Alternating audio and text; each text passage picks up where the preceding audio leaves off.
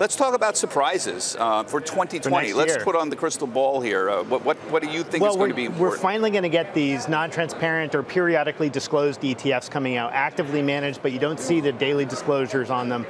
We'll see a bunch of them launch, I'm predicting, in the first quarter. I think what the surprise will be is there'll be a surprising amount of money in these funds out of the gate. I think you'll see institutions show up to play for real. I wouldn't be surprised to see a couple of $500 million funds this time next year. Can I ask a dumb question? Yeah. Go ahead. What's a non-transparent ETF? So a non-transparent ETF is just one that's not showing you its full portfolio every single day.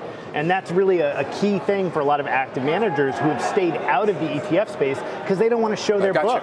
That's really it. Makes a lot of sense. Okay, what else? Surprises for you? Surprises for me would be things that I think there's been a fundamental call on this many different times. Emerging markets are one place where the EPS, you're supposed to be getting growth out of emerging markets. If you're an investor, the reason you invest in emerging markets is you want some growth premium to deal with the risk premium. I think we're finally going to get a 5 or 6% EPS surplus over developed markets. I also think that miners, and if you look at the basing we've seen in a lot of the core commodities, and I think we've seen a basing in interest rates. I think the trade dynamics are part of this. So I think an XME, which has a free port and a lot of steel companies, also has a lot of room to rally.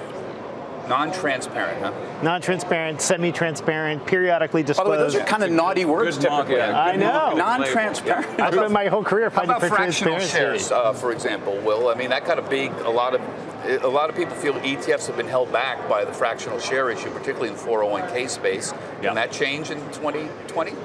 Yeah, I think it could be. I mean, fractional shares has always been a part of the 401k argument. In other words, proliferation of ETFs and 401k plans.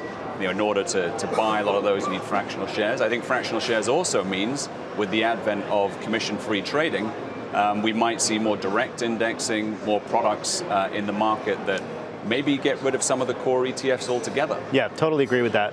I think seeing somebody like Schwab, they'd be the obvious people to come to market. They've already got the technology baked here. They've talked publicly about their interest in direct indexing, about their interest in fractional share trading. They led the market after Interactive Brokers on the no commission trading. So I think Schwab is the one to watch. Okay, let's keep an eye on that.